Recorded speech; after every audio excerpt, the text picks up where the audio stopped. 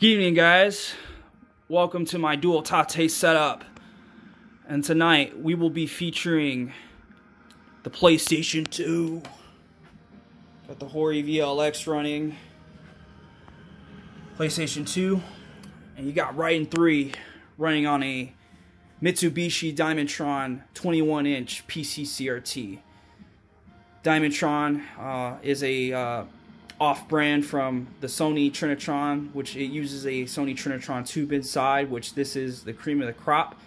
21 inches of absolute 31 kilohertz heaven, and it has two VGA inputs in the back. So I was not only able to get my North American PlayStation 2 hooked up, but also my Japanese one. Now what's really cool about the way I have this set up is I have this set up through the Retrotink2x. The Retrotink2x is a device made by Mitsubishi about a couple years ago that is what was intended to be used for retro consoles to line double 240p to 480p systems on modern flat screens.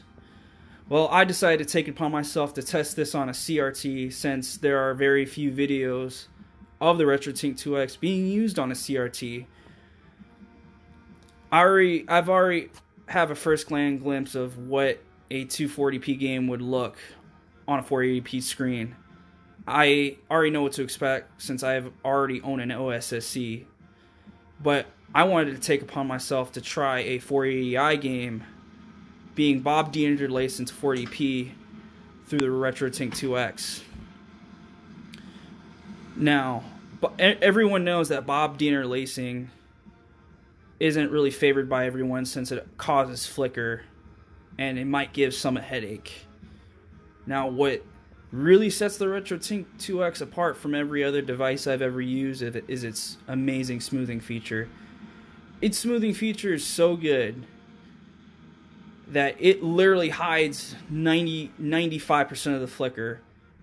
It smooths out the pixels, and the game looks as if it's a native 480p game. I am not joking. If I zoom in, there is zero flicker. Normally on a 480i game you would see a crap load of flicker, but this is so smooth.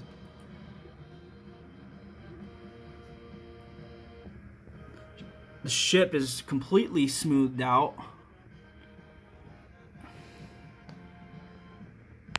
And everything looks the way it should.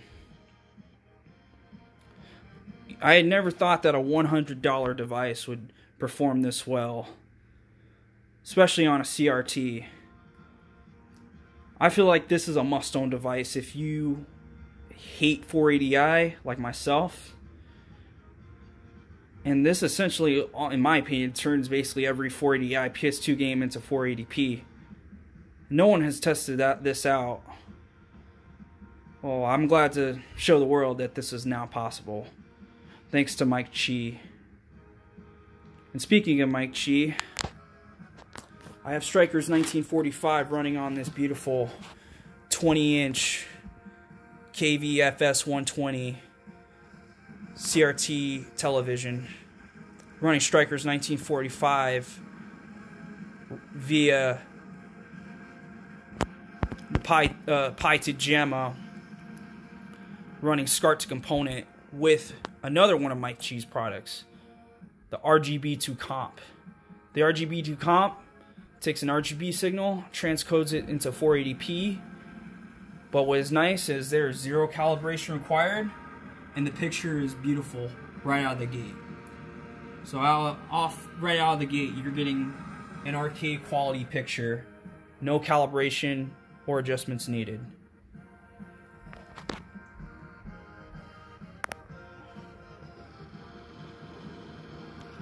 Kind of reminds me of an Astro City one player, and it fits perfectly with this 20-inch screen. And going back on the topic with this monitor is absolutely top-notch, because not only can it run 480p stuff, but it has two VGA inputs. So I decided to take it upon myself and incorporate the Japanese PlayStation 2 into this setup. And with the flick of a button,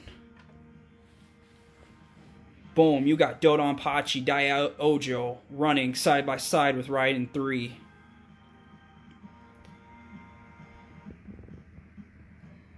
With the VLX. Poof! Since I have these adapters right next to each other, all I have to do is simply take one, put it inside another. Fail. It's hard doing with one hand.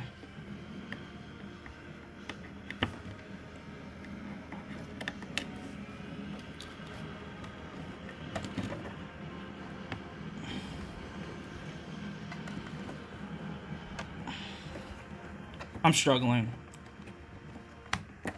Alright, so now I got a 240p game running through the OSSC, running through RGB SCART 240p, and I put it in line double mode to get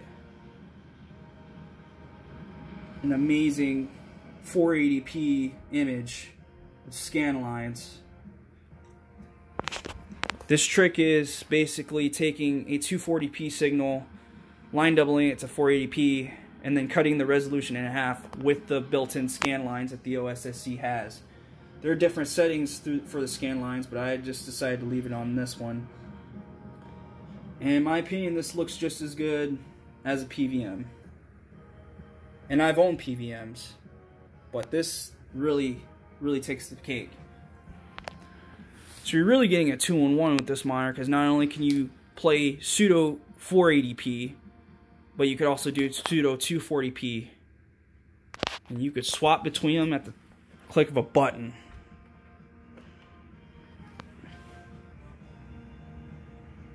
Absolute insanity. Absolute insanity.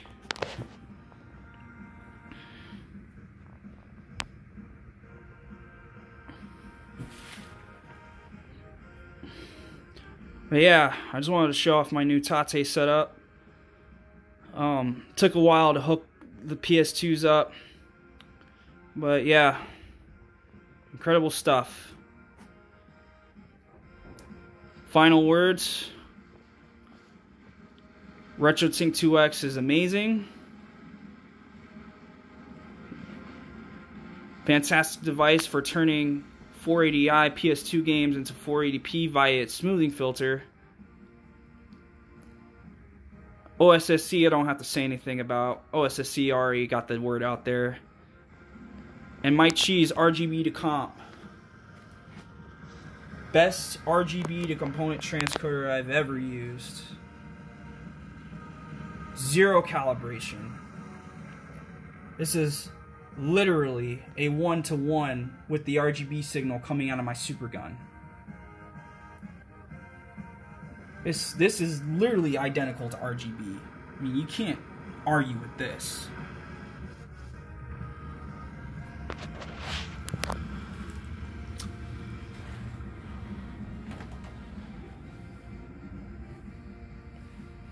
And once again, I can't thank Mike Chi enough for his products.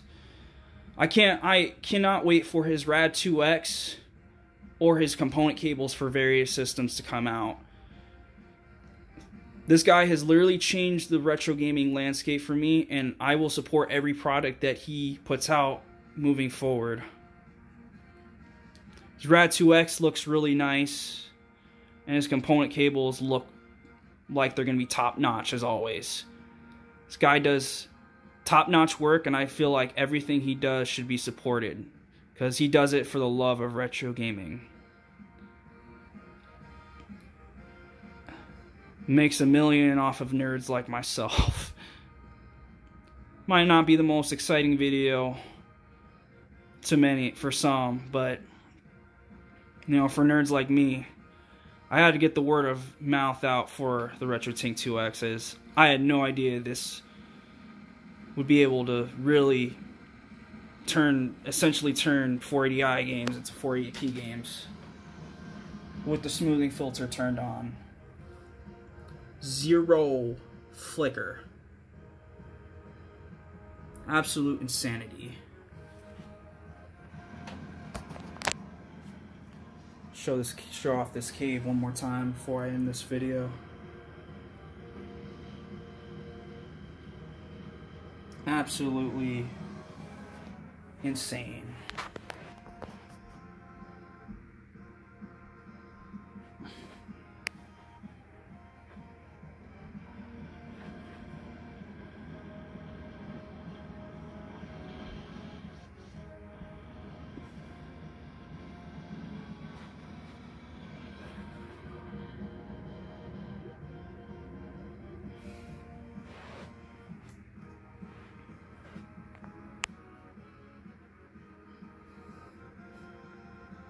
Oh yeah, on this video, support Mike Chi. Later.